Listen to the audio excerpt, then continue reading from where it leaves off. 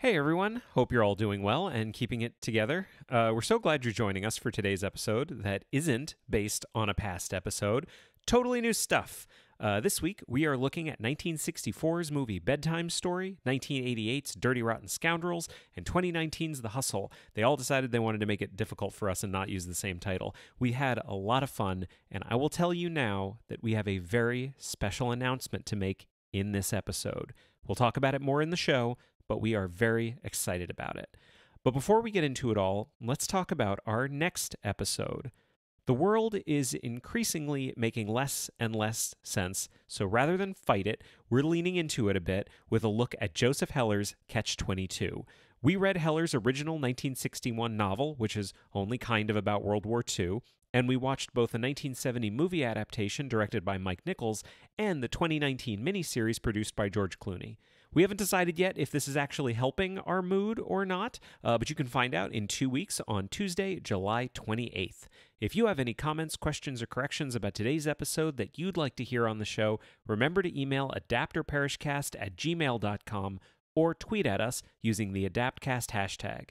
If you enjoy the show, we'd love it if you would share that with the world by leaving a rating and review wherever you listen to podcasts. Show notes from this and all other episodes can be found at adapterparishcast.com. And with that, on with the show, Adapter Parish, Episode 71, Bedtime Story, Dirty Rotten Scoundrels, and The Hustle.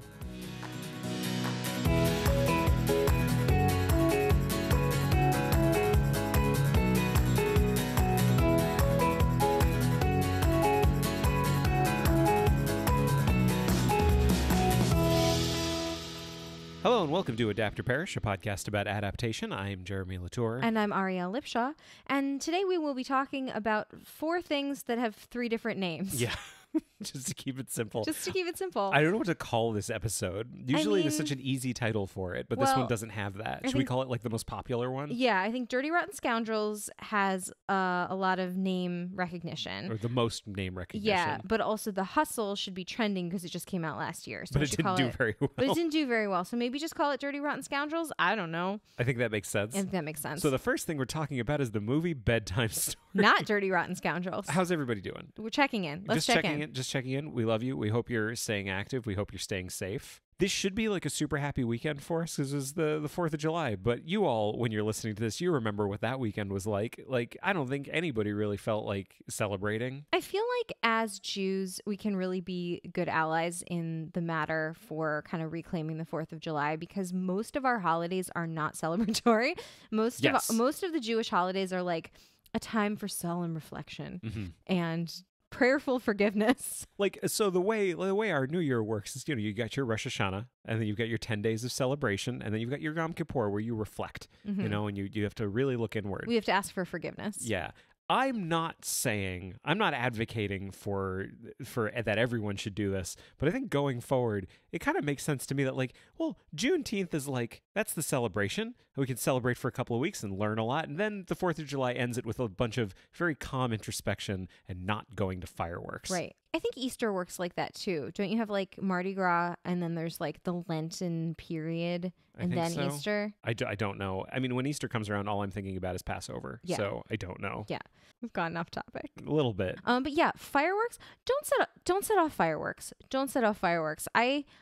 Listen, if you live in the country and you want to go out into a field where you know you're not disturbing anyone and set off fireworks because that brings you joy, you should do that. You should definitely do that. But if you live in what I recently learned is the most densely populated city in New England, Somerville, Massachusetts, and you live in close contact, and I know we're all trying to blow off some steam and whatever, but people have dogs, people have babies.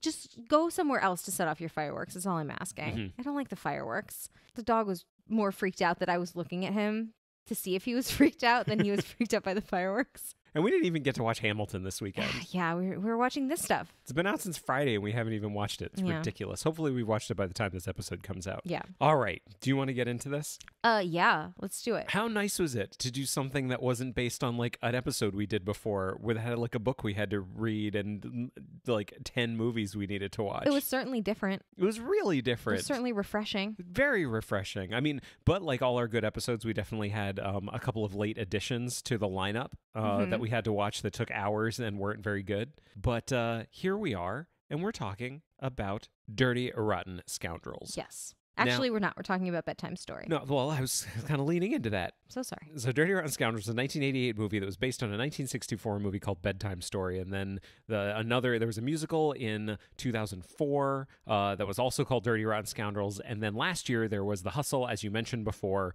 with Anne Hathaway and Rebel Wilson. But in order to talk about all of these, we have to go all the way back to 1964 and Bedtime Story. I would love to talk about the people who made this and the people who were in it. But before we do that, do you have anything you'd like to say about what all of these are about? Okay.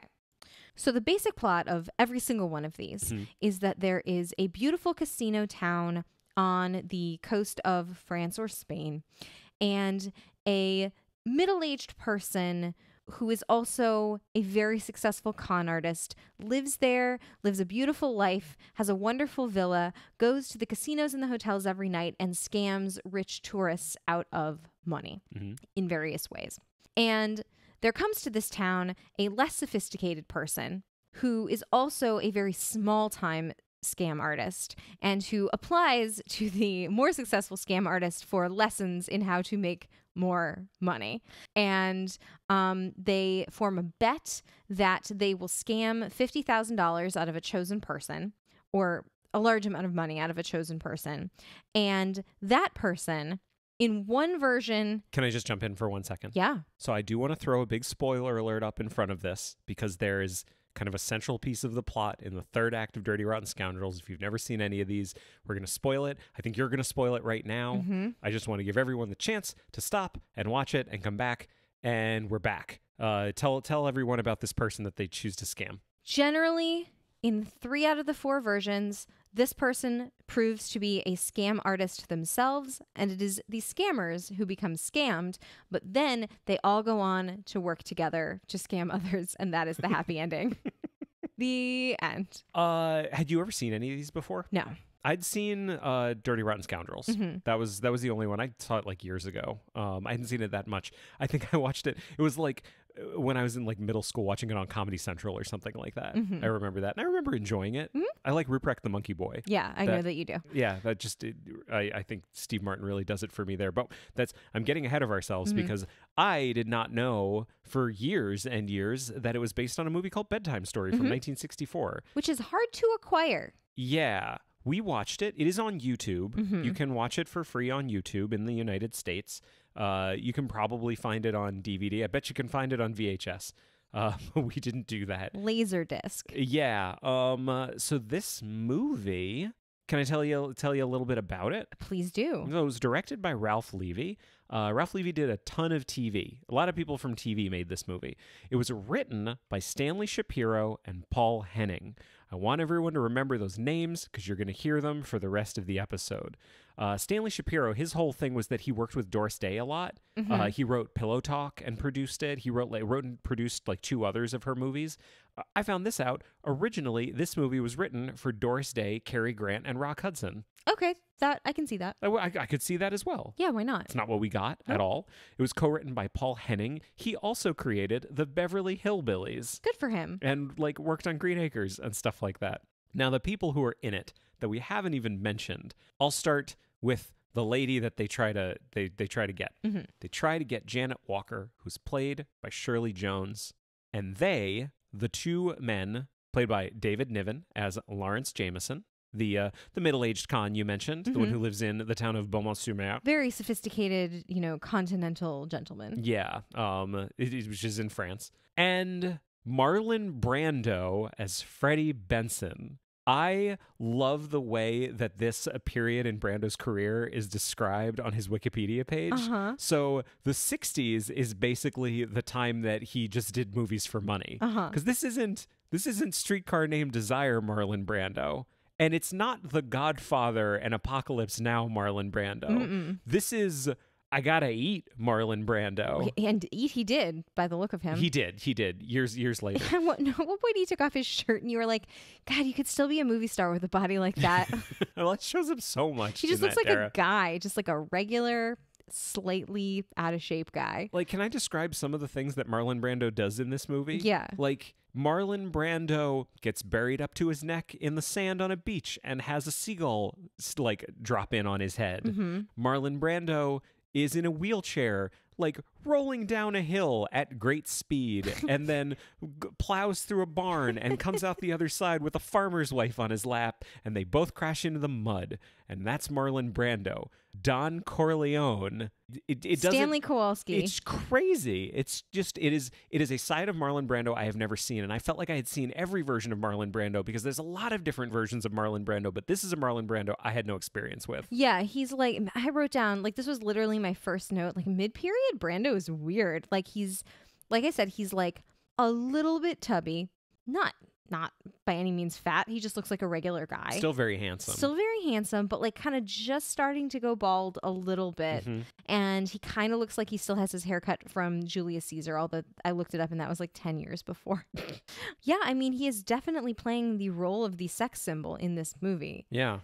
This plot becomes hornier and hornier as we move like forward through time. Like, this plot is actually fairly horny for 1964. Like, they place a bet on which of them can have sex with this woman. Like, that is explicitly the plot. Although David Niven at that point is like, I'm not trying to have sex with her. I'm just going to prevent you from having sex with her. Like, that's my part of the bet.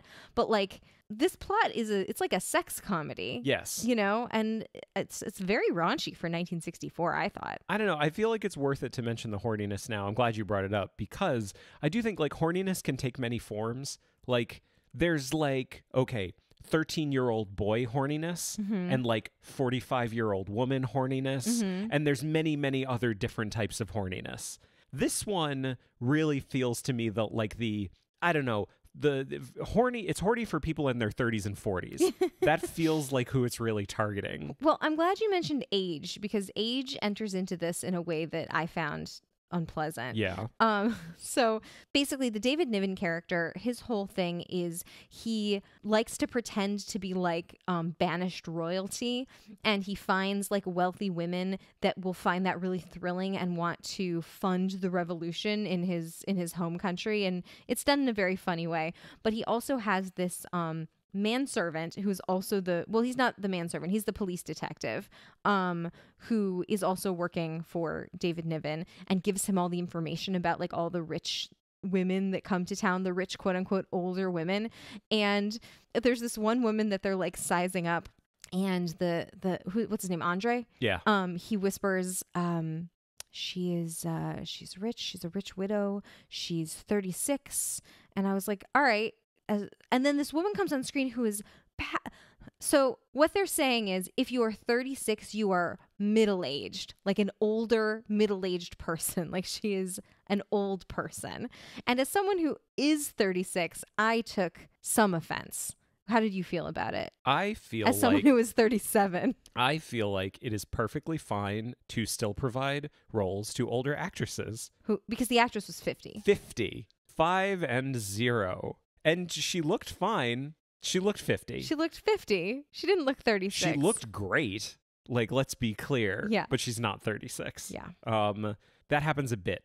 Let's stay on sex for a second. Okay. This is the thing that I didn't expect. So Marlon Brando, I'll call him Freddie from now on. Mm-hmm. Freddie's whole thing, the thing he cons people for, is like money second, sex first. Yes. Sex is the thing that he cons women out of. And his whole MO is he basically is like traveling across Europe. Oh, there's a whole like subplot in this where he's in the army. Yeah, but he kind of gets kicked out of the army for sleeping with a bunch of women in this town in Germany where he's stationed. Yeah, and like it's fascinating and kind of fun, and like it's a part that I didn't expect. Well, he's got this whole like con about his like dying grandmother. Well, that's what he does. So he goes up to houses where he knows attractive young women live. He takes pictures of the houses, roughs up the pictures to make them look old, and he shows up at the door saying, "Hello, please, I'm looking for my grandma's house. She was born in this town. Do you know which house this is?" And they look at it and they go, "Oh, well, that's this house." And then that somehow leads to him having sex with them. Yes. And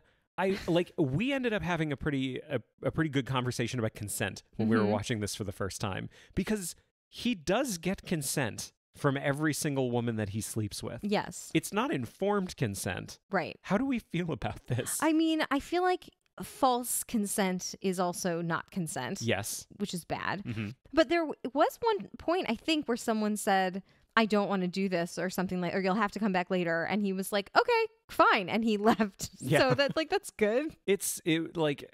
I say it's a different time, not to make excuses for it, just more to explain kind of like what the context is. Yes, Explain I do not how think it's treated. I do not think talking people into having sex with you under false pretenses falls under the realm of enthusiastic, informed consent. So No. that is bad. It's certainly not cool. And It's not cool. that also brings up another thing that I think I want to look at with all of these. So we need, when we talk about every single one, we got to talk about the horniness. We also have to talk about just the general sympathetic nature of the main characters. Like, they're giving us two leads who are the antagonists. There are no real protagonists in this movie. Lawrence is more of a protagonist than Freddie is, only because he seems to have standards and Freddie doesn't. Yeah. Like when Freddie says, "We'll make her the bet, first person to sleep with her," and Lawrence says, "Well, I am not going to do that. But I will bet that you can't." Because at that point he already knows that she's a nice person and she's actually not rich. Oh, can I explain that part of it? Please do. For the people that haven't seen it. So basically what it comes down to is, because when the bet is made, they have soured. Their whole relationship is soured at this point. Because up until now, they'd been kind of contentious, but then they were working together. I mentioned Ruprecht the Monkey Boy before. So their whole thing becomes David Niven seduces women, gets them to, he proposes, they say they'll marry him, he gets some money from them and jewels and stuff like that, and then he introduces them, as pretending to be royalty, he introduces them to his brother, who is also a prince, who has been banished from their country, Ruprecht, who is inbred. Yeah, inbred. And so we get to see Marlon Brando playing this character. Marlon Brando, ladies and gentlemen. Jumping around like a monkey. Yeah. And he's pretty funny when he does it. But I just wrote down, that's method acting. Apparently. So then they sour because he doesn't want to keep playing Ruprecht. He's also not making a lot of money on it. And he basically says, like, "I'm better at this than you are." And that's when the whole bet happens. And whoever wins the bet gets to stay, and whoever loses the bet has to leave. If this isn't exactly what it is in Bedtime Story, we watch so many versions of this where they're like almost the same. This is right. And what they do, their mark becomes Janet Walker, the American soap queen, who they're introduced to her as. Yes, the third main character, who we do not meet until 55 minutes into this hour-and-a-half movie. Yeah, she's in less than half the movie. Played by Shirley Jones, who is very pretty. She's very pretty. Very pretty. And essentially, they are both trying to con her. And the manner of the con, I think, is worth talking about. But essentially, just to skip to the end, Lawrence finds out that she does not have a lot of money. She does not have the amount of money they're trying to get out of her because she won a contest, and that's how she's the American soap queen. And that's when they change the terms of the bet, because now they know they can't get any money out of her. But Freddie says, "Well, I'll sleep with her. We'll make her the bet." That's the whole thing at that point. That's how Lawrence finds out that she's a good person, because essentially what she was going to do is raise the amount of money, because Freddie's whole con was, I'm kind of going through this. This is also offensive. There's no way to say this in a good way. Freddie is pretending to be psychologically paralyzed. Yes. He's in a wheelchair for psychological reasons. And he tells her the only person that can help him is this famous doctor, and he costs such and such amount of money. I think it was like $50,000 in the original. $20,000 in the original. I don't know. It was 1964. Yeah, it so doesn't matter. Who can say? I mean, us, hopefully, because we watched the movie. Yeah. And what ends up happening to him is, unbeknownst to him, Lawrence's friend Andre overhears the conversation, tells Lawrence about it, and Lawrence suddenly shows up pretending to be this doctor, which Freddie did not expect. Yes. And hilarity ensues. For the rest of the movie. Yeah, it's a real, if you're familiar, which Jeremy was not, but if you're familiar with the play The Importance of Being Earnest, it's like two people, each pretending to be somebody else, and they each know that the other is pretending and they're very angry with that person. But there's a third innocent person in the mix that if one of them exposes the other, they know they will themselves be exposed. So they just have to kind of keep up the fraud. Mm-hmm. Yes. So we come to the end. Everything is out there between the two men. They know what's going on. She never really finds out what's going on. Mm-hmm. She ends the movie kind of as uninformed as she was at the beginning. Mm-hmm. And this is what I'm coming back to, the idea that our protagonists are antagonists. Freddy's a shithead. Yeah. What is his punishment? Well, Freddy is, I guess, redeemed at the end because, like, he has the opportunity to sleep with her and realizes he can't because it's wrong, and that he actually is in love with her and she's in love with him. So it ends with them getting married, like, as they must, because of course they were alone together, and she's a virtuous lady. And Lawrence, I guess, is just going to kind of do the same thing with other women. He's like, well, Freddie's married and happy, but my consolation prize must be all these beautiful women that I get to sleep with every day. Like, everything just ends well for everybody, except for her, because she's getting married to someone, and she never really finds out what the game was. Yeah, we don't ever see him, like, confess to her, like, the full story. And, like, as an audience, we're just supposed to be okay with it, I guess. Yeah.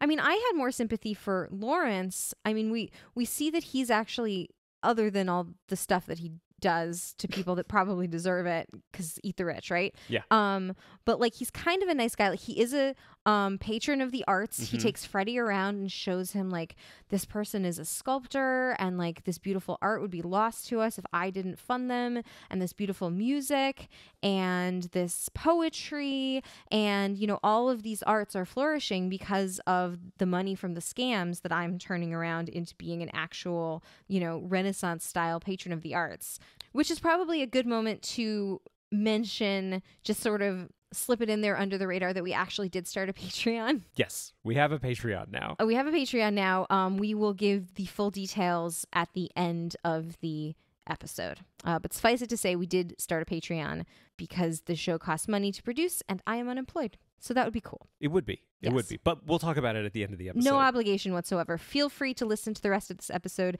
even if you have no intention whatsoever of contributing to the Patreon. we won't know. How could we know? It's nice to have all of you here regardless. Yes. But yeah, we do like Lawrence. That's the thing. Yeah. Like, we like him the most. Because the minute that he realizes that Marion the librarian is a nice lady and isn't rich and has gathered this $50,000 together, 20,000, whatever it is, out of the goodness of her heart, because she just wants to help this guy who's a stranger. His heart is touched, and he is not willing to take this money from her, essentially.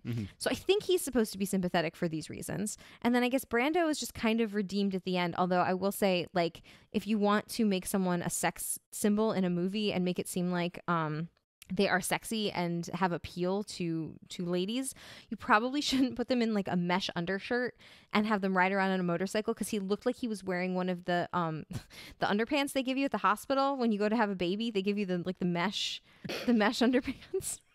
Remember those mesh underpants? I do. I didn't have to wear them. No, I didn't wear them for very long. I only wore them a little bit. I didn't wear them, like, at home. Marlon Brando looks like a woman who's just given birth. Yes, on the top. In this movie. On the top half. Yeah. Like, giving birth from his chest. Still looks very handsome. Looks fine. Still Marlon Brando. Looks great. Can I ask you a question? Yes. What'd you think of this movie? I thought it was super fun. I like an old movie, you know? Like, even if it's problematic and, you know, there's stuff in it that you kind of makes you go, ugh, that didn't age well. Yeah. I enjoy a fun old movie. I thought it was really fun. I have some problems with it, and I have some stuff I like from it. Like, I actually think it was really well written. Like, as a comedy, I think it was well written. Do you remember the scene where he leaves the army? Oh, with the sergeant or whatever. Yeah, like, it turns out that he slept with this guy's daughter. Yeah. And I will say this, like, this is a scene that exists nowhere in any other version of this, but it's him basically quitting the army and it's him blackmailing the guy. Yeah. Basically saying, like, the guy says, I'm going to report you. And he says, you should report me. It's terrible what I've done. I don't care how bad it looks for you. You should still report it. And the guy says, what do you mean how bad it looks for me? He says, well, I mean, it just doesn't, this all happened on your watch, not to mention all of the gambling and all the alcohol that's happening on base. The guy says, alcohol, gambling, whoever's responsible will be punished. And the guy says, well, that's me too. Yeah. All of this is going to have to come out. Everyone will have to hear it. And everyone's going to have to hear that I slept with your daughter too. It's one of the best scenes in all of these movies. It's really well written. Marlon Brando's super funny in it. It works really well. Like, I think this is a really funny movie. Can I dig in on that for 1 second? Sure. So I want to talk about Stanley Shapiro, who was one of the writers on this. And I want to read something that he said in an interview a couple of years before this came out that is going to come up for later versions of this. So he said, although I find social institutions, manners, customs, and prejudices a bit ridiculous, I do not regard them as a satirist. I am a humorist. Will Rogers was a satirist. Laurel and Hardy were humorists. Believe me, humor is much harder to write. It was a lot easier for Will Rogers to get a laugh by doing a pun about the government than it was for Laurel and Hardy to figure out a routine on how to move a piano manually from the basement to the 5th floor. And I kind of love that, because it is a really reductive way of looking at comedy writing. But What's he got against Will Rogers? I don't think he has anything against Will Rogers. I just think he loves Laurel and Hardy. And I think there's something that's really true in what he's saying about like character-based comedy and plot-based comedy. The things that are funny in this movie are funny not because someone said a joke. It was because of what is actually happening and how things have built. So, like, we know through the plot that Freddy thinks he's come up with this amazing plan making up this doctor. So when David Niven walks through the door as the doctor, we don't need anyone to say anything. It's inherently funny because of the setup, because of the way the plot has moved towards this point. They didn't need to, like, draw attention to it with jokes. Does that make sense? Yes. Like, I think humor and jokes are related, but they're not always, you don't always need a joke to have something be funny. And I just wanted to mention that because it will come up later. Yes. But that's Bedtime Story. Oh, and that's my other problem with it. Bedtime Story. It's a dumb title. Well, it starts out with this weird conceit of like, let me tell you a bedtime story. Once upon a time in a beautiful town lived this guy. And it's like sort of this narration, but it doesn't go anywhere. It's a weird framing device. Like, it's already a trope that we hate, that like a movie opens up with a book at the beginning. You hate it. I hate it. But this isn't even a book that's based on anything, but we get this like pop-up book kind of thing. And it just doesn't, it never goes anywhere. It never comes back at the end. At the end of the day, Bedtime Story is a title, but it's not like a good title. Yeah. It doesn't tell you anything about the movie. Yeah. So really quickly, female character is a little underwritten. Yes. This is the one to talk about that. She, first of all, I feel like if you're third build and you're only in the movie for like the last 30 minutes, it kind of sucks. I mean, talk about like not having a redemption arc. Like, she doesn't come back and go, "Oh, it was me. I was fooling you guys all along. I was pretending to be this sweet, innocent girl." Like, she's just super one-dimensional. Like, she's very, very sweet and innocent the entire time, and things just happen to her. She doesn't have a lot of agency. She's just like the nice person that shows them both the meaning of love, essentially. I guess so. Yeah. I really liked Shirley Jones as this character, but the character herself is nothing. Yeah. The other thing was you had a nominee for Sir not appearing in this film. This is a first for us. I think it is the first time I have nominated a line as Sir not appearing in this film. Well, you've famous Nazi Joseph Goebbels. Yes.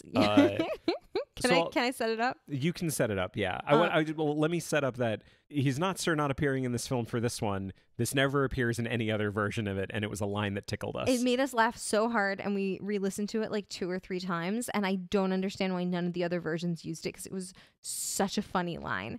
So Andre is the chief of police in Beaumont-sur-Mer. Yeah, and also on the payroll of Lawrence. He is offering to take Freddy out, essentially.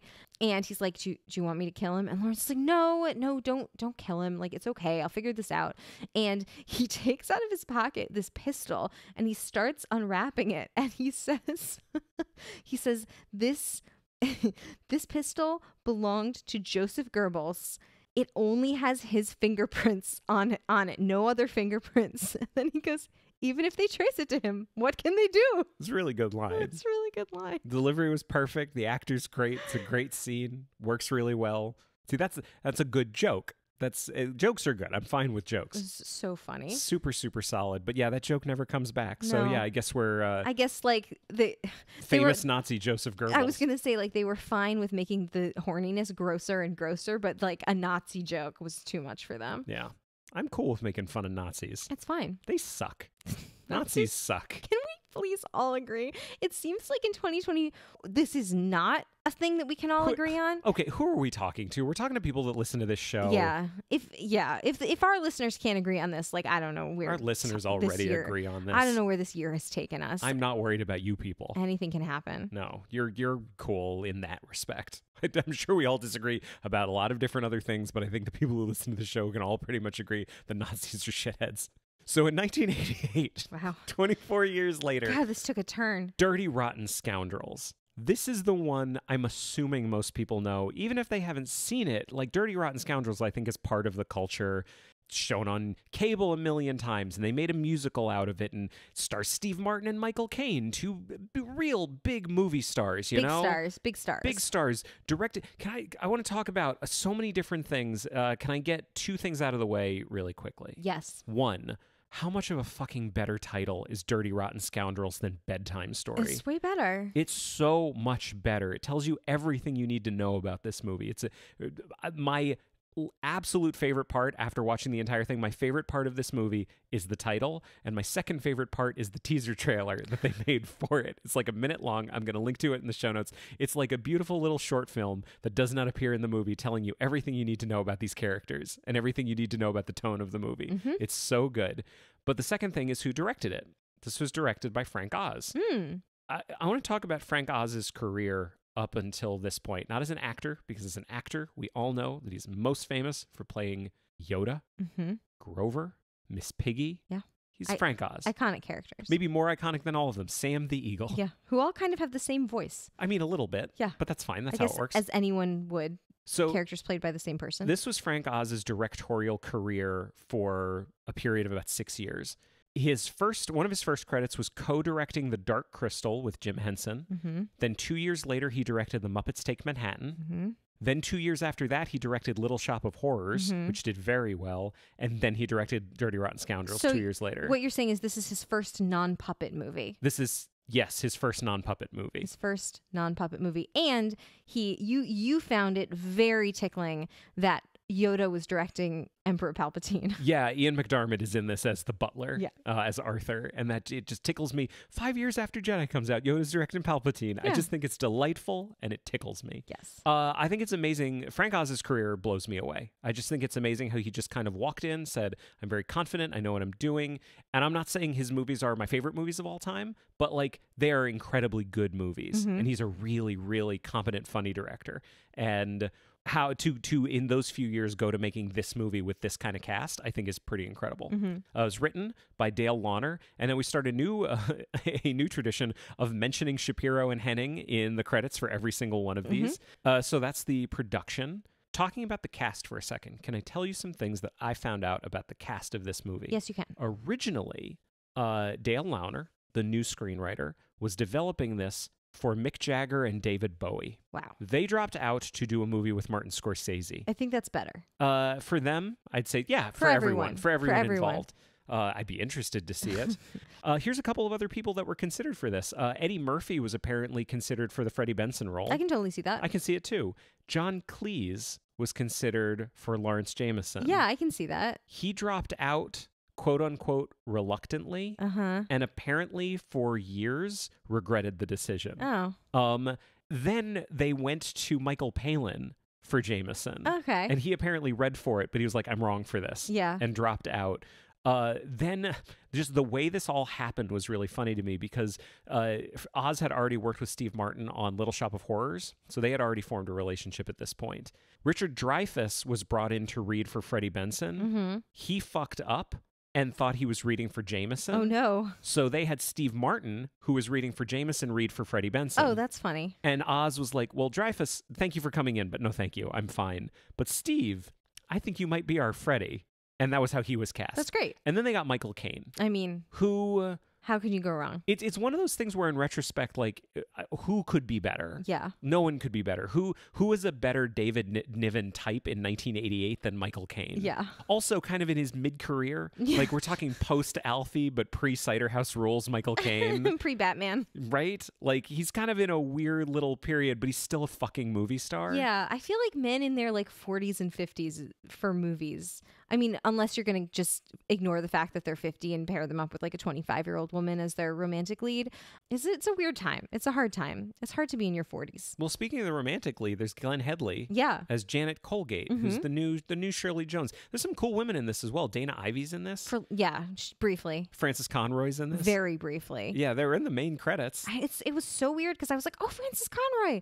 She's in 6 Feet Under. And she was on screen for probably 25 seconds, and I don't think she even had any lines. She had some lines. No, remember, she just like kept getting interrupted by Ruprecht at the table. She never really actually like got through her sentence, and then she was just not in it anymore. Well, no, she asked why there was a cork on the fork. Yes, I do remember that. Yeah, yes, so you're she right. gets had, to like, set up the a joke. line. Anyway, but as far as this movie goes, where do you want to start with this one? I think it was like better in some ways and slightly less good in other ways. Interesting. I mean, the whole third act is way better. Yeah. The whole plot with the young American woman, Mark, being also a con artist herself and flipping the whole thing back around on them is invented in this version. And like, we finished watching and you turned to me and you were like, that is such a better ending. And I was like, I agree. The ending is significantly better. Well, because I went through all of Bedtime Story kind of waiting for the reveal. Mm-hmm. I was waiting for Shirley Jones to just turn around and say, haha, I got you boys. Yeah. And it never happens. Never happens. And it made it like less interesting at that point. Mm-hmm. But yeah, the end of this one is brilliant. Yeah. It's so much better. I guess I would say on the flip side, they didn't spend as much time setting up Steve Martin's whole scam nearly as much, because they had to allot him extra time to just kind of be goofy Steve Martin, I guess. Yes. So in Bedtime Story, when Marlon Brando comes in the wheelchair, and this is the first time that David Niven has seen him do this version of the scam, and he's having people kind of take pity on him, he starts talking about his grandmother, and it's like the 8th time we've seen him do this scam about his dying grandmother, and he needs the money for her, and blah blah blah blah blah. So it is interesting and flows really nicely that you see like, oh, he's got this one thing and he does it and it really works really well, and he's just kind of upping the ante in this case with the whole wheelchair situation. And in this one, Steve Martin's got a whole bunch of different things that he does. So when he comes in with the wheelchair, it's also the first time we've heard about his dying grandmother. And so it makes him, I don't know if it's less interesting of a character, but certainly doesn't like set him up in the same way. I liked it better in the first one that we had that little bit of background. I think that they make up for it with kind of general charisma. Yeah. Like, I think Steve Martin sells the version of the character just through his acting, less so than what the plot is doing for him. Yeah. I don't disagree. Yeah. I think it's two different ways of doing it. This one didn't bother me as much only because I liked Steve Martin as this character more than I liked Marlon Brando as this character. Yeah, I mean, he's a very different version of this character. I mean, he's like sloppy and goofy and loud, and I don't think Marlon Brando's really any of those things. He's more like seductive. And that was the thing about it. That was the thing I didn't like him, because Marlon Brando was just so creepy. Yeah. Yes, I agree with that. I'm just saying it's different. Yeah. No, it totally is. And we also don't meet Freddy for a while, because in the original one, like, you meet Marlon Brando way before he meets David Niven. We get to see his whole shtick, the way he gets women, all that kind of stuff. And then they basically have their introduction on the train. Mm-hmm. And in this one, the introduction on the train is our first scene with Steve Martin. Mm-hmm. And that was a change. But I think Steve Martin makes that introduction work really well. Mm-hmm. And I'm not saying I loved Steve Martin in this movie, but Steve Martin is Steve Martin. Like, he has a charisma about him that I think is really suited to this character. Yeah. I mean, and I will never not like Michael Caine in something. Like, No. Michael Caine would have to just really be phoning it in for me not to enjoy his performance. Even in this, like, he gets a chance to kind of work his, like, Michael Caine muscles. Michael Caine does this thing, we've talked about this before, I think, on the podcast, that no one else can do. He can just bring tears to his eyes. Like, you're just looking at him and the camera is on him and it does not waver, and the tears just come to his eyes. They don't fall. He just gets misty. And he does it so beautifully. He does it in like every movie that he's in because it's such a talent, and he definitely does it in this one. And I thought it was just great. And then it turns around that like he was sympathetic for no reason because he was being scammed. And he does something in this that I don't think this version of the character does in any other one that we watched, which is that when he realizes he's been scammed himself, it's kind of this like Sherlock Holmes, Irene Adler thing that he's proud of her. He's like, that was amazing. She was so good. I love that I encountered someone who does what I do even better, and I'm full of admiration. I really think the last like 10 minutes of the movie are the best 10 minutes of the movie, which is great. Like, it's really great in a comedy. One of the things that I find with a lot of comedies, especially ones that are like more than 90 minutes long, I feel like 90 minutes is kind of where a comedy usually wears out its welcome. A lot of comedies, I think, really lose a lot of momentum in the third act. This is one where I think the momentum really builds, and those last 10 minutes are like the most fun of the entire movie. And it's great to end a movie wanting more rather than saying like, oh, I'm glad it's over. Yeah, I mean, so you kind of think it's over, and then there's this fun epilogue that they're sitting on Michael Caine's beautiful villa, and Freddie's like about to go, and they've been scammed, and it's like a week or two later, and then who should come trooping up the walk than this party of tourists led by Glenn Headley in a totally different outfit, different hair, like different accent. And she just shows up and she's like, yes, here is, what is he? He's supposed to be Greek. He's supposed to be Australian. No, she's leading a bunch of Greek people. Who want to invest in real estate. And she's like, here's this great Australian. And it's a beautiful example of yes-anding, because he just looks at her and there's this like just moment of silence. Like, is he going to go along with it? Is he going to go along with it? And then he just goes, "Good day, mate." And you're just like, yay. It's really beautiful. Yeah. And she fucking sells it in that scene. It's one of those things where like, I haven't seen Glenn Headley in as much as I've seen Steve Martin or Michael Caine. She was on ER. Yeah. I mean, I've seen her in a lot of things. She's Glenn Headley. Yeah. She's a real person who is in movies. But the role she plays in this movie, I think it would be kind of easy to overlook her acting because she's playing someone who's just so innocent. It's not a really deep character, the part that she's playing for most of it. But then when she walks in at the end, I think you really get a sense for how talented she is as an actor because she is genuinely a different person at this point. Genuinely a different person. And I was just really impressed with her. And she not only at this point is more intelligent than these two idiots. At this point, I was more impressed by her acting ability than I was with either of these guys. Yeah. Like, I think she steals the last 10 minutes of the movie, and Michael Caine and Steve Martin are there. Yeah. And I love that. Yeah. Well, because the sort of moral of the story, the place that they end up, like talk about the female character being a good, strong character, is they kind of end up in deference to her. They're like, oh, okay, she's our leader now. Like, we're all going to be together, and she does this better than we do, and she is now our boss. We're totally fine. Because she's like, I made like $6 million last year. And they're like, cool, we would like some of that, please. Yes. It's so much better. It's so much better. It's just a fun movie. I mean, I go back to Frank Oz's, I called him confident before. That's the thing about this movie that I really like. It's not trying too hard. It's a very relaxed comedy. It's not hitting you over the head with jokes every 5 minutes. It's just, here's our setup, here are our characters. We are trusting that the enjoyment that you find in the story is going to come from understanding what's happening, understanding what motivations are, understanding the subtext. And when one of them double crosses the other, we think you're going to find it funny because you've gotten to know these characters and you know that they don't want that.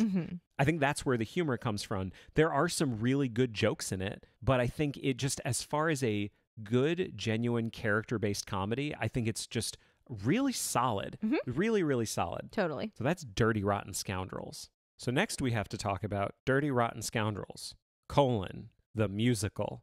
Dirty Rotten Scoundrels, ! Actually, it doesn't have one. From 2004, it was written, music and lyrics by David Yazbek, book by Jeffrey Lane, and I can say that in the original cast, we have John Lithgow as Lawrence Jameson, an actor I adore, wonderful, and an actor named Norbert Leo Butz as Freddie Benson. It's the greatest name in show business. I had no idea who this man was, and that's not because of him. It's just because I don't know a ton about theater. This is a very, very well-known musical theater guy. He was in the original cast of the last 5 years. He was one of the original Rogers in Rent. He was in Wicked. Like he's a guy. I believe you. Yes. I feel like I needed you. So we watched this today.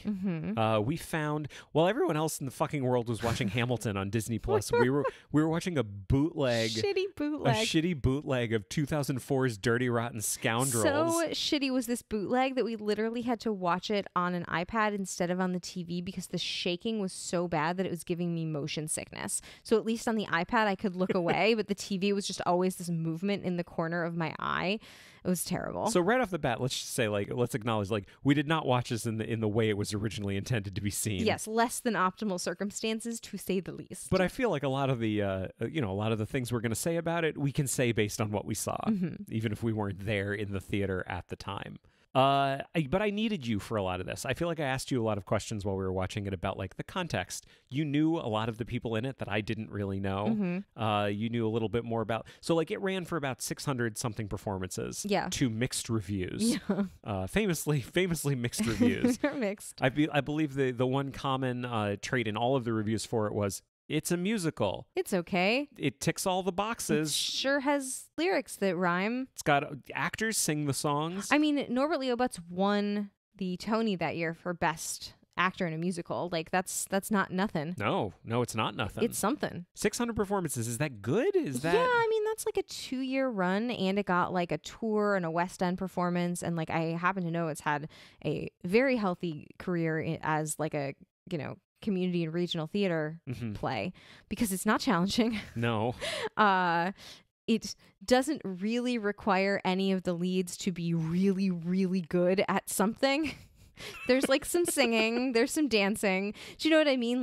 You can kind of, if say you're a community theater and you've got a guy that's really charismatic, but he sings okay and doesn't really dance, he can talk sing his way through either of these roles easily. Well, if we're looking at it from the community theater standpoint, so let's say the theater did My Fair Lady a year ago. Yeah. And now they're doing Dirty Rotten Scoundrels. Yeah. They're going to get the guy who played Henry Higgins to play Lawrence Jameson. Yes. It's that type, I would say. What play do you think they did that would lead to them casting a Freddie for this? I'm just thinking, okay, so if they did The Music Man, I think Harold Hill would be Jameson, not Freddie. If they did Fiddler on the Roof, okay, Perchik would be Freddie. Okay. I'm so happy that we got to talk about Fiddler on the Roof Yet again. That works. No, that totally works. Yeah. That's great. And who would be the lady? Any lady. Just a lady that can sing. Such is the theater. Yes. And if we want to talk about general inequities in the theater, we could talk about that. But I think that's usually how it works. Yeah. When I was in high school, when I was a senior in high school, I think about this all the time when that stuff comes up. We did a funny thing happen on the way to the Forum. If you are a guy in a high school production of A Funny Thing Happened on the Way to the Forum, what are you playing? What is the type of character that you are playing? Yeah, a couple of you are playing a slave, all right? That's not great. What else might you be playing? Oh, I don't know the show, but please enlighten me. Well, you could be the master of a house. You could be a general. You could be a soldier. You could be all kinds of different things if you're a guy. If you're a woman, you have two choices. Yes. You can be the one shrill harpy, or you can be a sex worker. Oh, boy. Those are your options. That's why I don't think they should do Miss Saigon in high schools. I really have a problem with it. I look back on doing Forum with such fond memories because it's such a funny show. But if someone came to me and said, "Oh, did you know we all decided no one's ever doing Forum again?" I would look at that person and go, "Well, I'm fine with that. Yeah. That's fine. I get it. I get it, and I'm fine with that." I am, if there is, I've said this many times, if there's one area of my life that I'm very conservative in, it's what productions are appropriate for high school theaters to do. And it has nothing to do with being explicit about sex or drugs or anything. I think Rent is fine for high schoolers to do. I don't like it when high schools do musicals that if you are a 14-year-old ninth grader and you want to be in the chorus, the only option for you is to play an exotic dancer. I really don't think that's cool. I don't like it. Thank you for coming to my TED Talk. But anyway, getting back to Dirty Rotten Scoundrels, the musical, it's okay. Okay, do you want to talk about some good stuff really quickly? I don't want to spend a ton of time on it. Yeah. They keep the title. They keep the title. It's a good title. They expand the roles for both the one older, what is it, Fanny of Omaha? Fanny Eubanks of Omaha. Fanny Eubanks yeah. of Omaha, although I think her name is different in this, and Andre. They give them, so Fanny Eubanks is played by Joanna Gleason, and I guess they just wanted to give her more to do because she's a very famous actress. And so they gave her and Andre a love story, which I didn't quite follow that well. I followed it. I saw what was going on. I just didn't give a shit. I didn't about give a it. shit. It always surprises me with bootlegs. Not that I don't agree with making bootlegs, so it's not like I watch them that often. But once or twice I've seen a bootleg of a Broadway show. It always surprises me how good the sound is. Like you can always hear the dialogue and the lyrics so clearly. And I think it must be because the acoustics are so good in those theaters. Speaking of the lyrics, there is a reference to David Niven in in the opening song to Dirty Rotten Scoundrels. Well, there's so many like breaking down the third wall, like theater jokes and references in this. Okay, I have something to say about that. Okay. This is some context I did have. Yeah. I firmly believe that this is a fucking out and out ripoff of the producers. Yeah. And I know I'm not the only person to think that because we saw that in some of the reviews for it, didn't we? I don't remember seeing that, but like it's pretty obvious. It's like someone was like, okay, what's a property that's a movie from the 60s that we can cast two kind of schmucky guys, or the 80s in this case. Or, well, the 80s, but I guess I'm thinking of the 64 movie to play these lead roles, and we can just kind of no shade on David Yazbek, but like this seems thrown together. Like it's not that good. Like it's okay. It's just not transcendent. A lot of the lyrics really feel like placeholders to me. Like Freddie gets an I Want song. I will go on the record and say that I would love to see shows that don't have I Want songs. I know that like you've told me that you can't do that. Yeah. I'm fine not seeing it, but they have to give Freddie an I Want song, and the thing he wants is to be rich like Lawrence is.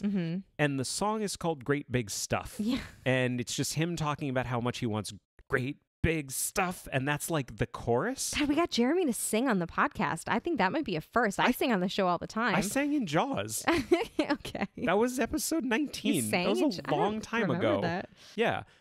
Which, by the way, we watched for the 4th of July. That's how we celebrate in this house. Yeah. Okay, so that's the title of the song, and it's the refrain. That doesn't feel... That's kind of like if Yesterday was still called Scrambled Eggs when it came out on the album. Like, that was the placeholder title, but then McCartney came up with Yesterday, and that's a much better title that fits that.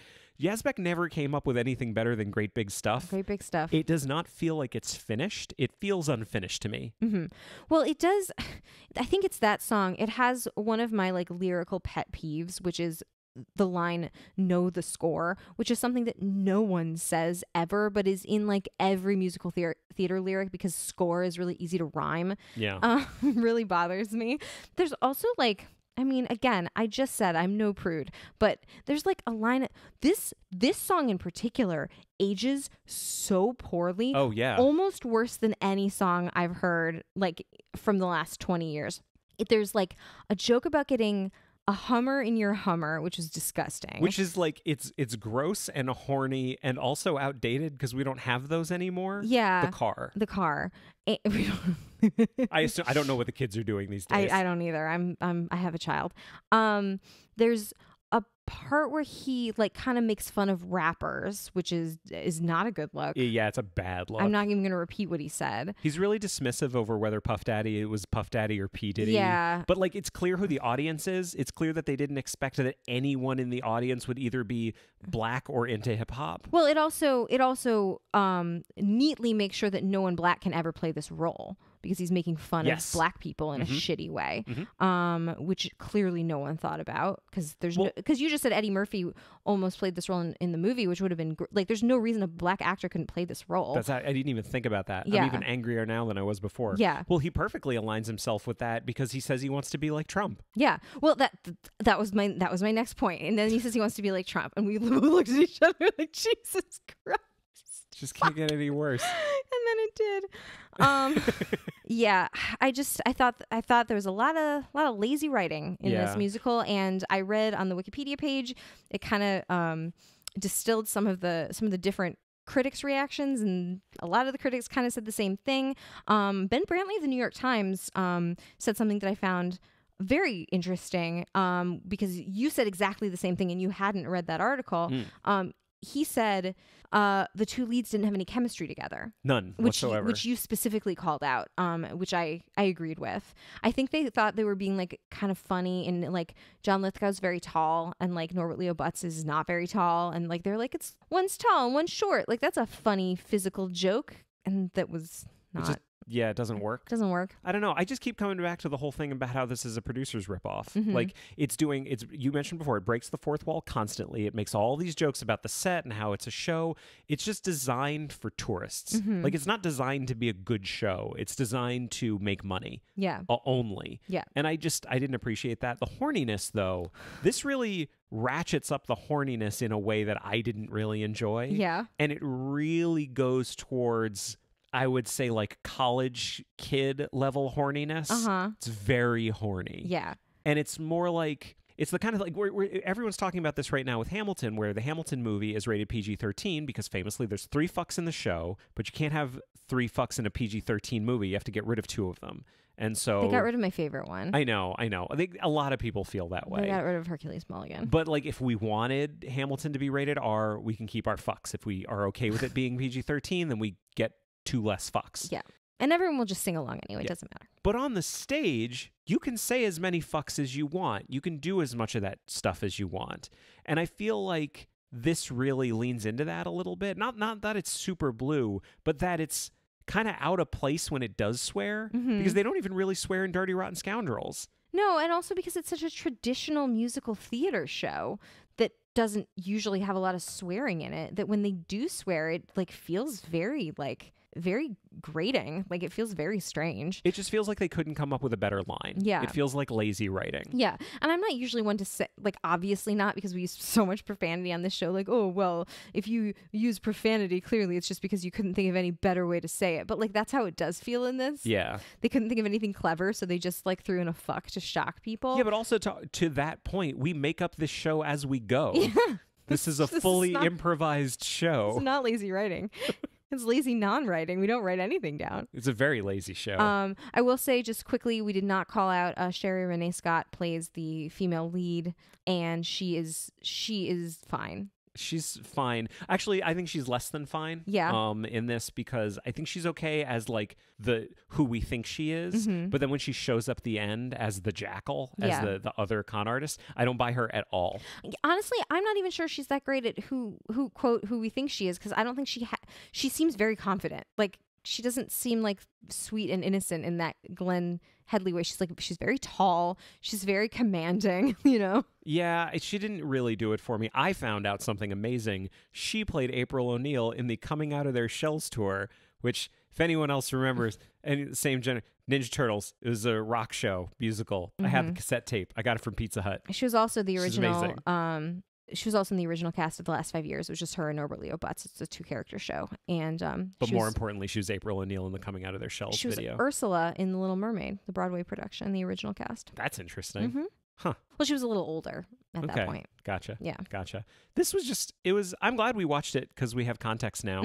But it's just not like we laughed a little bit. Yeah. But it's like constantly breaking the fourth wall. It's constantly trying to distract you from the faults of the show. Yeah. It's distracting you with just like, oh, we're going to reference that we're on a set and it's moving right now, to distract you from the fact that nothing really funny is happening. So we're just going to make you realize you're in it. It's a musical. We're going to break the fourth wall. Yeah. Like, I mean, like, listen, if your friend is in it in your local theater, which I think they actually just did it at our local theater. I think Arlington Friends of the Drama did it their last season. You know, don't not go see your friend in their show because we said we didn't really like the Broadway production. But like, there's no need to seek it out if you don't have any connection to it. You can always blame our reaction on the fact that we watched it in a context that it was not meant to be seen, which is a shitty bootleg. Not how you should watch theater. On YouTube. Filmed through someone's coat like 20 years ago. 20 years ago.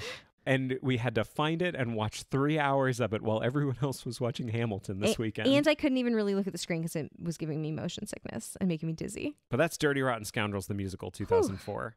Now Moving we're on to our last adaptation, because in 2019, they made The Hustle. Do the hustle. Bum, bum, bum, bum, bum, bum, bum, bum, bum, bum, bum, bum, Do the hustle. Da, da, da, da, da. Do the hustle. Okay. It's been stuck in my head. This, I don't want to say how we felt about it. Okay. Just yet. Let's hold off on that for a minute. Want to talk a little bit about some background? That cool with you? Yes. So this was in development for a number of years. A lot of different people were attached to it. Originally, it was not going to be titled The Hustle. Do you know what it was going to be called? Dirty Rotten Scoundrels. No, it wasn't, because they knew from the beginning that it was going to be switching the genders, and that we were going to get some ladies in the lead roles in this. And I don't know, actually, now that I think about it, can a woman be a scoundrel? Yeah, why not? I just have never heard that. I mean, can I you feel name me a like- woman that's ever been referred to as a scoundrel? I feel like Dirty Rotten Scoundrels encompasses Glenn Headley by the end of the movie. I feel like she is now part of the Scoundrels. Interesting. Yeah.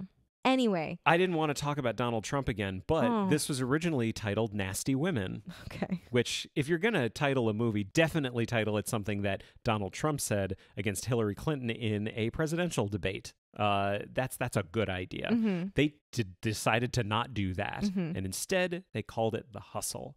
This was produced by Rebel Wilson, one of the stars, and her production company. It was written by Dale Launer, Shapiro, and Henning. They all got credit because not only is this a remake of Bedtime Story, it's not even really a remake of Bedtime Story. Other than there's like one line. They reference it in one line just so we know that they know that it was an original 1964 film. Maybe. Like Anne Hathaway does say, like, I'll tell you a bedtime story. Yes. Which I'd say like is a 90% chance that it's a reference to the original. Yes. But it was written, this version was written by Jack Schaefer. She has written a number of different things. I actually found this fascinating because I hadn't heard her name before. She's super big for Marvel Studios. She wrote on the script for Captain Marvel. She wrote on the script for Black Widow, which has still not come out due to COVID.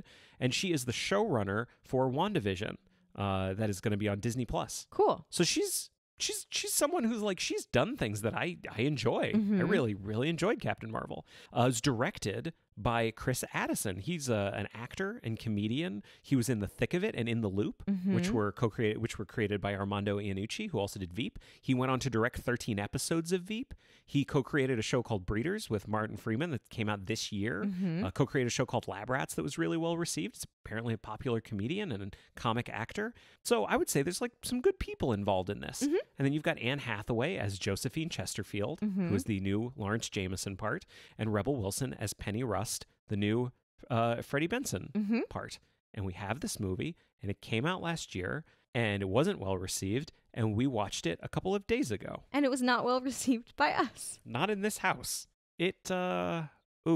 Why does this keep happening?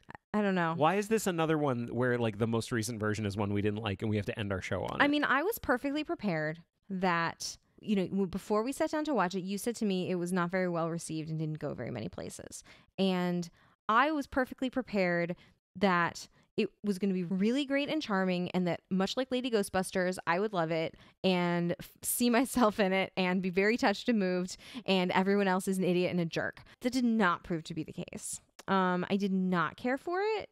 First of all, like talk about a horny movie. Jesus Christ. This is horny like a 12-year-old is horny. Yeah. It's horny in a very unsophisticated way. I found the horniness distasteful.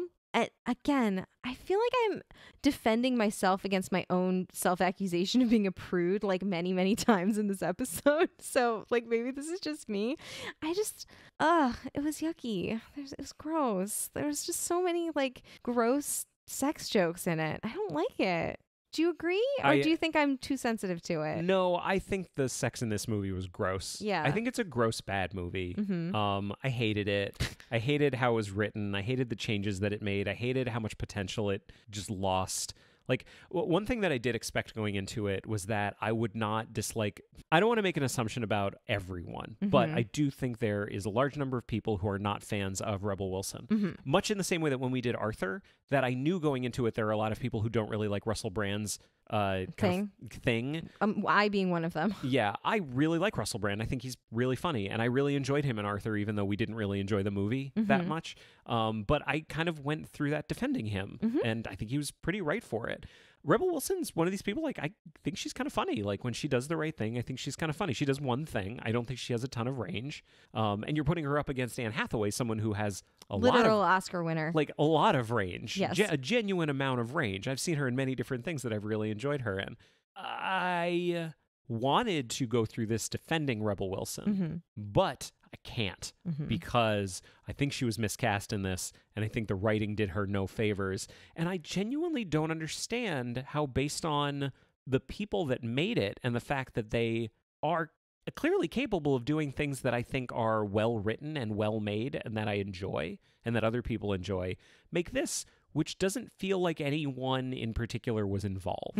It feels like a movie made by a computer. Yeah. That was just looked at like, okay, here's every comedy made from 2010 on, feed it into the algorithm, and have it spit out a super, super horny version of Dirty Rotten Scoundrels. Yeah.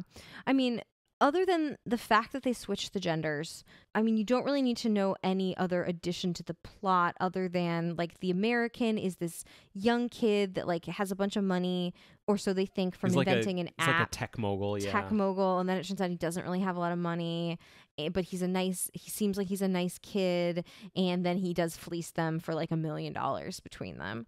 There's a lot of, like, exact reckoning about exact amounts of money in this that, like, I was so confused about why they were being so specific. Like, I've made this much money. How much money do you have? I have this much money. How much money do you have? I have a thought about that. Yes. I'm going to make a wild assumption. Yes. This is the kind of movie you get when you take the studio's notes. Because this, to me, felt like the punch-up version of Dirty Rotten Scoundrels. How much do you know about punch-up? I don't know. Punch-up is what happens when you have your screenplay. Okay, I'm a studio head, and I say, cool, I have this screenplay for this new movie is coming out. I've read it, but I don't know anything about good stuff, so I don't know if it's good or not. But I do feel like it doesn't have enough jokes in it. You know what? The script can always be better. So here's what we're going to do. We're going to send it to one of our writers, and they're going to do some punch-up on it. And they're going to look through the entire thing, and they're not going to give us anything, like, earth-shattering that we need to do. They're not going to change the plot or change characters around. Just going to add some jokes. They're just going to make sure that they can find every single opportunity to add a joke. I'll try to find it. Patton Oswalt did an amazing routine about the work he's done doing punch-up. Yeah. That I'm not going to repeat. I'm not just going to, like, do his jokes, but it is an amazing routine that I think is really kind of explains the topic really well. I'll try to link to that in the show notes. But it is something that I've become, like, personally, I've become more and more aware of as years have gone on. And you can, like, watch a movie, and when you become aware of it, the punch-up jokes really stand out. So, like, here's a way to spot a punch-up joke. If you hear the character say it, but you don't see them say it, it's probably a punch-up joke. Like, there's a scene in this movie where Rebel Wilson and Anne Hathaway fight, and Rebel Wilson storms out of the room. By all accounts, the scene is over. Like, the dramatic arc of the scene has finished, and it's kept you guessing. You don't quite know where it's going to go. You know there's going to be more story after that. But as she's leaving the room, you watch Rebel Wilson walk away, and you hear Anne Hathaway say the start of a joke, and then as she's leaving, Rebel Wilson says the punchline to it. And it's just a way for them to call each other shitty in some way. I can't even remember what the line was. But you don't see either of their mouths move. And they sound a little weird. It sounds like ADR. And it was clearly added later. And that's the kind of shit that I don't like. Yeah. And I brought up that thing at the beginning that Shapiro said about jokes. I brought it up to talk about this one. Because this comedy has too many jokes in it. Yeah. Way too many. How many was I pointing out by the time the movie was done? I got real mad. Yeah, you were angry about the jokes. You were like, everything has to have a button. Why does everything have to have a button? Like, every scene has to end with a joke. Like, one of the things that I really like about this story is that the dramatic arc of it, the actual character motivations, makes sense. It's a really clear story. You know who the characters are. You know what their motivations are. And the comedy comes out of the fact that they're in conflict with each other. You don't necessarily need to end every scene with one of them saying, like, something shitty about their butthole. Yeah. Like, way too many scenes end with someone talking about something scatological or something sexual that comes out of nowhere and has nothing to do with the plot or the characters. Yeah. I mean, once again, I found myself watching something that I had seen 3 different versions of at that point and still was confused about the plot. And also, like, it was weird that I was confused about the plot because, as you say, they put in a bunch of jokes and they also explained the jokes a lot of the time. Yeah. And explained, like, over-explained what was going on. And I still didn't understand what was going on. That's the punch-up that I'm talking about. Because that's another thing that happens in punch-up is, like, basically, other people have said this better than I have, but basically like a producer looks at it and goes like, well, in this scene they don't have a hat, and in this scene they do have a hat. How did they get the hat?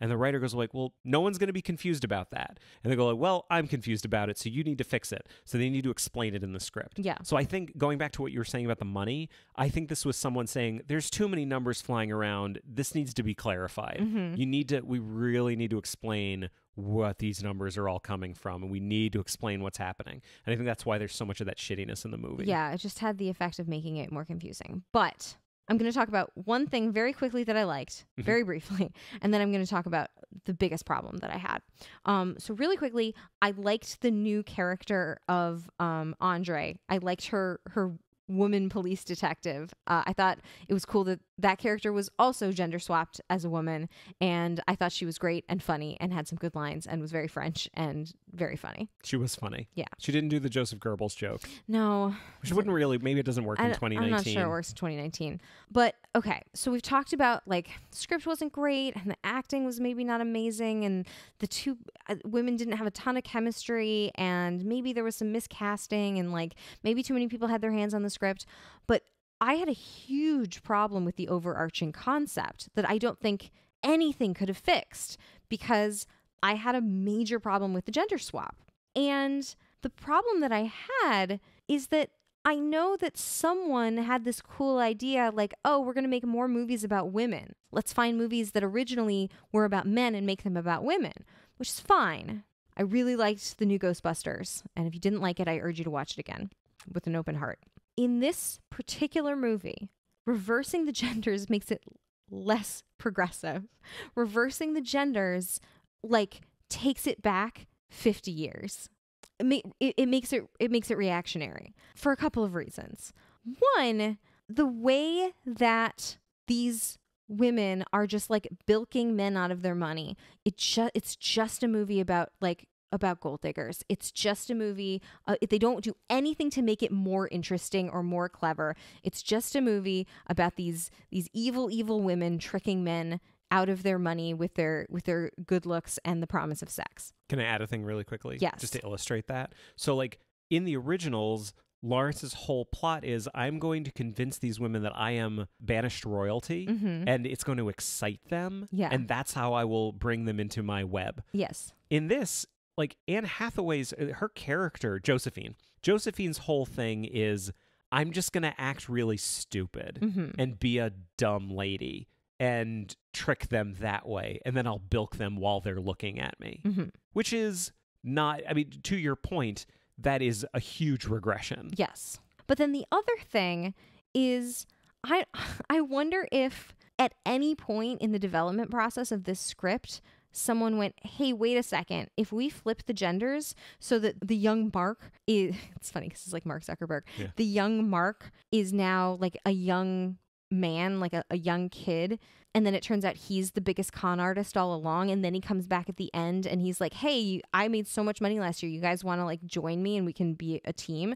Like, did anyone think about the fact that that makes the moral of this story, oh, all that these women needed to be more successful was a male boss. Like literally that's what we walk away with. That's how we end the movie. All these girls needed was a man to show them how to really get this done. And like, I don't think anyone associated with the movie actually thought that that's what the script was saying. I think if you ask the writers of the script, they'd be like, no, of course that's not what we were explicitly implying, but that has the effect of doing so. And it was a really shitty message to walk away with and left a bad taste in my mouth. So female character, underwritten. I keep coming back to the fact that I really feel like this movie, I'm not saying it shouldn't have made it past development, but I think it went into production too fast. Like there needed to be someone to step in to say like, we've got to make some more changes to it. Like the decisions that are being made are not the right decisions. Like I genuinely don't think Rebel Wilson was right for this part. Yeah. I don't think this was a good part for her. I don't think it fits with her brand of comedy. Yeah. Like the whole thing is in all of the original versions, Freddy is a ne'er-do-well, but in the moment, he can convince someone that he's being genuine. And her whole thing was the comedy comes from just how raunchy she's being and how inappropriate she's being. Yeah. So she'll sit down in front of someone she's never met to con them. And she will end up conning them because that's what the plot requires. And that's what the script is saying. But as an audience member, I don't buy for a second that they would be brought in by her con. Because she's not sympathetic. Even a little. Yeah. Not at all. So I don't think she was right for this, and I don't think the script was doing her any favors.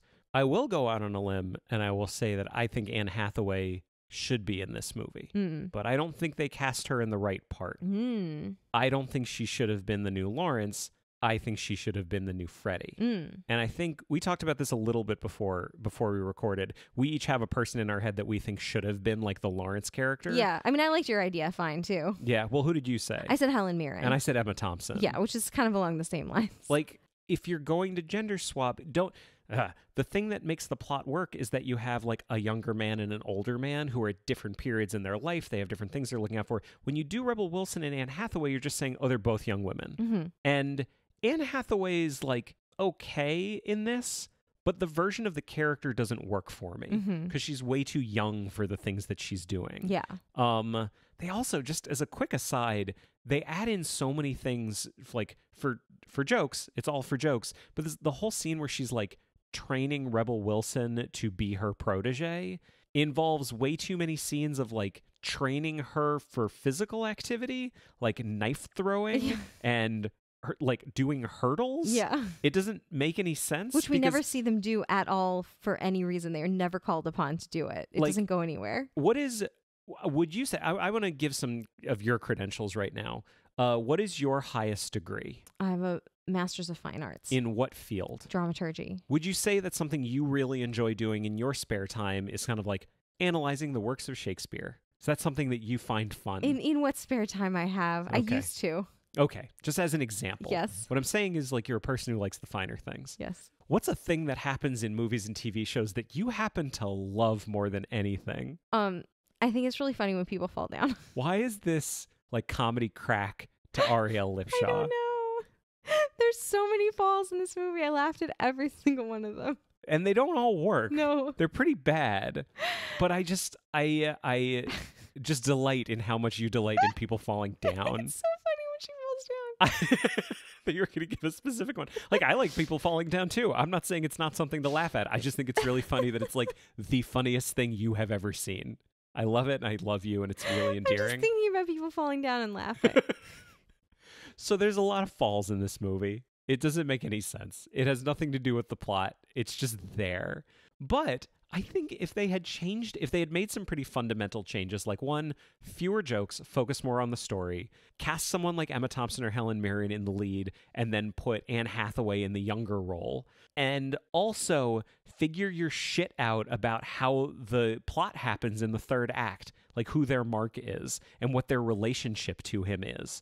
If you figure that shit out, I still think there might be a pretty good movie here because I think the story's really compelling, but the version of the movie that we got was I just think wrong. Yeah. I think it was really wrong. Yeah. I mean, I feel like the big problem I had with the ending, I know I said it was insurmountable, but like I wonder if you could just kind of fix it by acknowledging it within the script. Like having one of them say to him something to the effect of, what? Like, you think we just need some dude to come and tell us what to do? And then he could say, I made $8 billion last year. And then look at each other, go, great, cool. You know, like have some reasoning behind it. Yeah. And just acknowledge that that's the optics of what's happening. And they're choosing to do that anyway. I think that would be a step towards fixing it. Yeah, like if for whiteboarding here, like blow up his spot. Like when he shows up with all those people at the end, call him out in front of these people. Mm-hmm. Get back at him for what he did to them. Yeah. You know? Because it's the other thing that makes it so satisfying in the original Dirty Rotten Scoundrels is that even before she comes back, Lawrence's reaction, as you say, to her like flying away after he realizes what she's done, he's delighted by it. So when they see her again, you believe that he's actually happy to see her. Yeah. He's happy to be involved in this. That never happens in this one. Yeah. In this one, Anne Hathaway fucking hates this guy. Yeah. She's so angry about it. They're both so angry about it. Also, neither of them really have the moral high ground because the thing happens where it turns out, oh, he doesn't really have the money, but it's Rebel Wilson that finds out. They flip that part of it. But they still agree that the bet should be whoever can sleep with him first. Yeah. No one takes the moral high ground at any point. Yes. So they're kind of worse people than Yeah. the original. Yeah. It doesn't. That doesn't work either. Yes. Hortense wasn't as good as Ruprecht. Like, she just wasn't. No. The whole thing didn't work for me. She's like the inbred sister, and it didn't work. Because the whole point of that plot too wasn't about getting money from all of these guys. Anne Hathaway was convincing all of these guys to propose with these giant engagement rings, and then they would scare the guy away with Hortense, the inbred sister, and then they would keep the rings. Mm-hmm. But like, how much of a market is there for used jewelry? I can tell you, not that much. Yeah, not a lot. Not a lot. And so even their plot seems really low stakes. Yeah. I could go on and on. Yes. I don't want to go on and on. Mm-hmm. I did not enjoy this movie at all. Yes. But man, I came out of this with like a much greater appreciation for Dirty Rotten Scoundrels. Me too. Of all what we saw, I'd watch it again. Yeah. It is definitely like the new original version. I feel Yeah. like that happens with remakes a lot of times where, like, I think people going back now, if anyone's going to do this story again, they're not doing it because of Niven and Brando and Jones and Bedtime Story. They're doing it because of Dirty Rotten Yeah. Scoundrels. Especially because, as you say, that movie is hard to get your hands on. It really is. We had a tough time. Do you want to go back and do some quadrants before we finish up? Yes. So, going back, what do you think of 1988's Dirty Rotten Scoundrels? Do you think that they cared about the source material being Bedtime Story? No, I actually really don't. I don't think so either. Yeah. I don't think that's how this works. Was it successful? Yes. Yeah. Someone asked us recently, can you name an example of something that didn't care about the source material but was also successful? So we should add this to our like little mental list of one that we can point to. Someone asked us on the Castle of Horror podcast There it is. that we appeared. We were interviewed on that. I mentioned it last time, but if you haven't heard it, you should check out that episode. It came out about a month or two ago. It was a super, super fun conversation we had. But yeah, Dirty Rotten Scoundrels, here's an example. Okay, Dirty Rotten Scoundrels, the musical. Do you think they cared about the source material being Bedtime Story? No. I think they cared about the producers and wanted to have another hit. Yeah, what's one notch above not caring completely? Because there was a reference to David Niven in the show. Okay, so they get like a C minus. Yeah, it's not an F, it's like a D. Yeah. Essentially. They get something for that. Was it successful? I didn't care for it. I If didn't we're care for it judging it either. on its like on what it was trying to be, like it was commercially kind of successful. I didn't think it was that good. I mean, I feel like when we say was it successful, that never has to do with that side No, of it. I know. I just no. I would say it was not successful. I agree with you. 2019's The Hustle. Yes. Do you think they cared about the source material? No, probably. I mean, a little bit. We think there was a reference to it somewhere. I think Dirty Rotten Scoundrels. Well, okay, Bedtime Story? Yes. No. I don't think they cared about Except when they referenced it. Which but for whatever reason, that doesn't feel like caring about it to me. I Gotcha. can't explain why. All right. And I don't feel like I should have to explain why on the show where I explain how I feel about things. Was it successful? No, it was not. No. No. But I'm glad we watched all of these. Yeah, it was fun. They were really fun. It was fun. Watch Dirty Rotten Scoundrels. If you haven't seen any of these, watch Dirty Rotten Scoundrels. Yeah. And if you like weird mid-career Marlon Brando, definitely check out Bedtime Story. Oh boy, That he made, 8 years before The Godfather? it's really strange. Super weird. Well, this has been Adapter Parish. If you'd like to find us online, we're on Facebook, Twitter, and Instagram at AdaptCast. And if you tweet about the show, don't forget to use the AdaptCast hashtag. You can join our groups on Facebook and Goodreads, and you can also find and follow me on Letterboxd. If you have anything to say that's longer than a tweet, you can always send an email to adapterparishcast@gmail.com. If you'd like to support the show, there are 2 great ways you can do it. First, tell a friend. Second, a rating and review on your podcast platform of choice would be greatly appreciated. Do you want to talk about our Patreon? Yeah, so we started this Patreon. We've been talking about it for a while. We feel pretty embarrassed to ask people for money, especially in these times. But I feel like whenever I give money to Patreon or some kind of subscription, like I think about the amount of entertainment that I'm getting. So like if there's a YouTuber that I really like and I think, you know what, I don't mind essentially paying $1 to watch each one of their videos. Like that seems fair. I believe in paying content creators, and this show is absolutely free, will always be free. We don't even really have an option to make it not free. That platform does not exist. But even if we did, we wouldn't do it. Even if we did, we wouldn't do it. I'd like to think we wouldn't do it. But it is interesting that, like, unlike YouTube that has this platform that provides an avenue for monetization. There's really nothing like that for podcasting, which on the one hand is good because you can just do whatever you want and you don't have to like be enthralled to YouTube's magic algorithm and really dependent on that platform. But on the other hand, it is harder to, just kind of cover the costs of your own show. So, we pay for hosting space and microphones, and I'm unemployed. We have to pay a lot of money to watch a lot of bad content sometimes, which is really unfortunate. And all of our streaming service subscriptions. So there is a little bit of a cost in... Not that the Patreon money is going towards the streaming service, because I do watch Stranger Things, and I do that for me. Yeah. And, we try to get... here's a really great example. Like, we try to get books out of the library whenever we possibly can, but the libraries have all been closed for 3 months. That. So not that we've done anything that needed a book for a while because we have a child, but just like stuff like that. There's like we don't like pirate anything. We try to pay when we can. When there's something that is available for purchase, we will purchase it and pay money towards the creators so that we can give them shit for their terrible movies. So, that is all a cost that goes into this show. Yeah. So anyway, all this is to say, we're actually pretty excited about some of the things that we want to do for subscribers. And Jeremy is going to talk about that. So we thought really hard about what were some of the rewards we were going to give to the people that decided to patronize us. Because as we say, like, this show is free and will always be free. If you do not want to contribute to the Patreon, that is completely fine. We still hope you stick around and we love you. But if you do decide that you are in a place where you want to contribute to the Patreon, we're going to do 3 different levels. So the first level is going to be general patron. So that is $1 a month. You're contributing to the show. We love you. I do this personally for a lot of podcasters and YouTubers and people that I really enjoy. So that is going to be the first level right there. The second level is going to be the bonus show patron. So this is going to be $3 a month. If you pay the $3 a month, you are going to, of course, be contributing to the show, contributing to all of the things that go into making the show and contributing to our costs.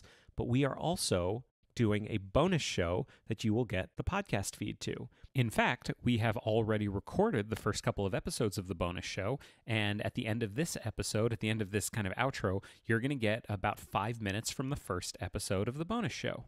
And the best way to describe what the show is about is that there's a lot of stuff that we want to talk about and we enjoy talking about that doesn't really make sense to talk about on this show. In that little preview, you'll hear a little bit more about that. The episodes are going to be about a half an hour long, and they're going to come out on alternating weeks from Adapter Parish. So every other Tuesday, you'll get this show, and then on alternating Tuesdays, you'll get the patron-only show. So that's a bonus show patron. And then our final tier is going to be the all-access patron. So that's $5 a month. You are supporting the show. You have access to the bonus show, but we would also love to invite you to join us in our show Slack channel. We have a Slack group that we set up. We really love the idea of having community, and we love talking to people. And we talk to a lot of you through Twitter. We have somewhat of a presence on Facebook. I'll just say this. I would love to spend less time on Facebook. I have not set foot on Facebook since March, and I miss some things about it in terms of communities I'm a part of, but I don't see myself returning anytime soon. Yeah, so rather than really, because we have a fan group on there, and there's a number of you that are a part of it, and we like seeing posts and we like engaging, but it doesn't really happen very much. Slack is just a great way to have a little private community where if you just want to chat with us, we're in there, and you can just be in there with us, and you can ask us questions, and we can do polls, and we can do fun things. We can let you know anything that we're working on, things that we're thinking about. And I'll say this, if we're going to announce anything, the first place we're going to announce it is going to be in the Slack group. Mm-hmm. So if you want more access to us and you just want to talk more about the kind of things that we talk about on the show, that is absolutely the best place to do it. And so that level of patronage will get you access to the Adapter Parish Slack. That is our Patreon. These tiers may change over time. We may do additional bonuses. We're still thinking about it. We're just starting this whole thing. We can send stuff out. We just haven't really thought about it. We're thinking about stickers because stickers are super fun. We have stickers. I love stickers, but we're trying to come up with like a good way to package that.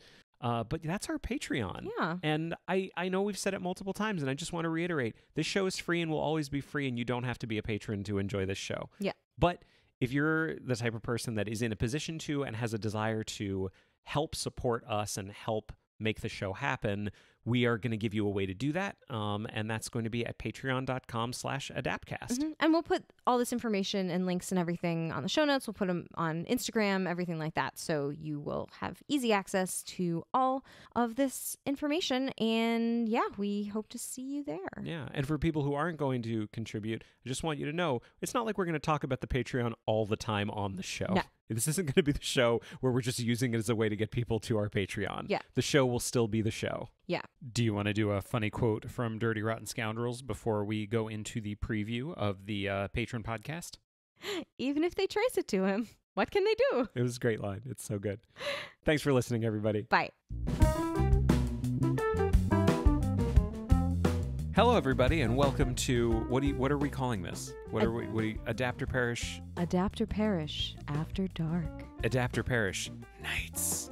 I like Adapt or Perish Plus Okay. because it's like I feel like that's how all these services are working now. Do you think Disney's going to come after us, though? I mean, I would say if like only Disney knew that we existed. yeah, like Hulu Plus. Well, I guess that's Disney too. Oh man, Netflix Plus? Is that a thing? Netflix. No, Netflix is just Netflix. Slate Plus. You can do that. What is it? Slate Plus? What's that? For Slate? Slate? Yeah. What's Slate? A Slate? News and current events website? Oh, Slate. Slate. Slate. Yeah, Slate. I know what Slate is. It feels so freeing to do a show that we did no prep for. I feel like Freeing's one word for it. the shackles are off. This is amazing. What are you drinking, Jeremy? I am drinking a Negroni right now. Mm-hmm. What are you drinking? You made it. What is it? It's a Boulevardier. Which is the same thing. They're basically the same thing. It was easy enough to do both of them. It was totally fine. I like the Boulevardier because it has more liquor in it. A Negroni is 111, but a Boulevardier is 211. Yeah, but if you do 111, but I do like a little bit more than one. This is not a 3-ounce drink over here. This is like a 4-ounce drink over here. Okay. The proportions have to be right for the taste to be good. Right. Mm-hmm. I do like a Boulevardier. Yeah. So everyone knows, this is a drink show. This is a show where we talk about cocktails. Do you want it to be that? It could be that. This can be whatever we want. We don't know exactly what this show is going to be. We have some ideas. I will tell you that today's episode is not going to be about drinks. We have an idea for what today's episode is going to be about. Mm-hmm. But this show is not always going to be one thing. Mm-hmm. I would say, like, you know what I'm not ruling out? We might want to do an entire episode just where we talk about Hamilton. Because, like, that's a thing we want to watch and a thing we want to talk about that we're never really going to talk about on the show. Like, somehow we found ourselves doing the kind of podcast that I never, ever listen to and never, ever want to do, which is just, like, 3 dudes sitting in a room going, we just talk about stuff, man. Like, this is just us talking. Well, but that's what we're not going to do. Okay. That's not what this is, because we're going to have a structure and you and me are going to decide before we start what it is. Mm-hmm. Like, we've already decided on what this episode is now, but I don't think we're ever going to sit down and say, man, episode 17 of Adapt or Perish Nights. I don't know what we're going to be talking about. How you doing? How you doing? Well, we're definitely not going to do that kind of show because can I try it out? Yeah. How you doing? Everything's terrible. Yeah, see, I don't want to do this show. It's a bullshit fucking show. We got a really nice iTunes review today, and it was very sweet. And one of the things she said was that she wanted to be our friend, which is the sweetest thing in the world. Which is just so sweet. And so think of this as your opportunity to be our friend. Engage with us on a more personal level. Yeah. So by paying us money for access to the show. We appreciate your patronage. God, that's really bleak. It is, yeah. No, we appreciate that you're here. We appreciate your patronage. As of this recording, you are still unemployed. I was just gonna say the exact same, literally word for word what I was about to say. Oh, I love not having to prepare for something. This is great. God. How many movies did we have to watch to do this episode? None. And it's just so funny because I just feel as amped up and nervous as I always do, but I think it's just because I don't do nearly as much preparation as you do. So it feels pretty much the same. You come across on the show as not being nervous at all, but like I see it. I see how nervous you get about doing this show. Mm-hmm. Has it ever stopped? No. What is the period of time like between when we're done recording and I give you the first like edited version to listen to? What do you mean? What's that period of time like for you? How do you think you did? Oh, I always think I did terrible and was stupid and sounded bad and was not interesting. And then when you get the edited version of the episode, always sounds fine. It always sounds fine. It always sounds fine. It sounds like it sounds as good as our show ever is. I mean, I always feel like if the closer we record to the time that you edit, the worse I think it sounds. Like if it's been a gap of like 2 weeks or more, I'm always like, I forgot I said that funny thing. Oh, it's a delight. Yeah. We're fans of our own show. Maybe I shouldn't say that Yeah, on the don't show. say that. That's terrible. Thank you all for giving us money. We're also fans of our show. Very self-congratulatory. We get it for free, except it's not. It costs money to do this show. But let's get to it, because these episodes, this can't be a 2-hour show. This needs to be like a cool 30 minutes, 30 minutes for an hour. Mm-hmm. I think that's what we're aiming for with Adapter Parish Nights. Adapter Parish Plus. 8:30 for 9. If you got that reference, you can definitely be my friend. Absolutely. Even if you didn't get it, we can be friends, because then we can hang out and you can say, well, you've never seen The Trip. Let's watch The Trip together. Yeah. Let's do that. I'd love to watch The Trip with someone who hasn't seen it before. That would be awesome. That's the thing. That's the thing. We could do a thing on this show. We could do like watch parties. I was actually thinking about this. Here are some ideas that I had for different episodes that we could do for Adapter Parish Plus. This is what it's like to live with Jeremy. I have ideas. Just turn to you and go, here's some ideas that I had for this thing that you didn't know that I was talking about, but I've done a lot of research and I'd like to share my thoughts. I've done a little bit on it. So I was thinking, like, one thing we could do is let's call them pitch meetings or pitch sessions or something like that. That's actually what we're going to do today, where we talk about things that we love that either have never been adapted into another medium or have been, but like not the way we wanted, or we want something else. So that's what today's going to be. I was thinking of another one. We could do a whole series of shows that are just called Leave It Alone, where it's like there's a thing that exists and we never want it adapted ever, for reasons that we can get into in those episodes. I thought we could just have some general like chat sessions. I mentioned Hamilton. That could be a fun one to just like, let's just talk about Hamilton. Yeah. Or whatever we want to. I was thinking of another one. How do you feel about Hasn't Aged Well? Where we could talk about like a thing we used to love that we rewatched and found out that it is not as good now as it was when we were younger. It's a good one. I think that might be kind of fun. And they're like not really on brand for Adapter Parish, but you know what? They're on brand for Jeremy Latour and Ariel Lipshaw. Yeah. Which is what you're paying for. Yeah. I watched the documentary Disclosure today on Netflix. Do you want to save that for a chat session? I do want to save it for a chat session, but I will say like that is literally on the theme of things that haven't aged well, because it's about the representation of trans people in media. The entire time you were telling me about it, what was the thing I kept asking you said, about? have they talked about Ace Ventura yet? Have they talked about Ace Ventura yet? And I was like, no, they haven't mentioned it. And then there's this trans guy who's like, so Ace Ventura was my favorite movie growing up. I hadn't seen it for a long time. I was in college. I was transitioning. I was left like, the room I was in to come join you to watch this segment. He was like, I just wanted some like comfort viewing. And I guess the whole denouement of Ace Ventura is like a trans joke, like a really violent, like horrible forced outing of a trans woman. Like it's a kid's movie. Like it's so crazy. Yeah. I did not know that at all. That movie's been problematic for a long time. Yeah. I don't think I've ever seen it. But anyway, it's a really amazing documentary. It's called Disclosure. It's on Netflix. It's fantastic. So anyway, those are some of my ideas for things that we could do on this show, Adapter Parish Plus. But let's do pitch sessions. Do you want to do a pitch session right now? Yeah. You said you'd go first, though. Yeah, I brought something to the table. I would like to talk about this property. It is crazy to me that this has never been adapted into anything, because I fucking loved it when I was a kid. I read it all the time. It was never a TV show. It was never a miniseries. It was never a TV movie. It was never a theatrical movie. But I want to talk about, what do I want to talk about? This is actually me from the present now. Now what you're hearing is not from the bonus episode. I'm going to cut it off there, but we would all love for you to listen to the Patreon podcast, and we would all love to see you on Patreon. Thank you all so much, and we love you, and stay safe and stay active.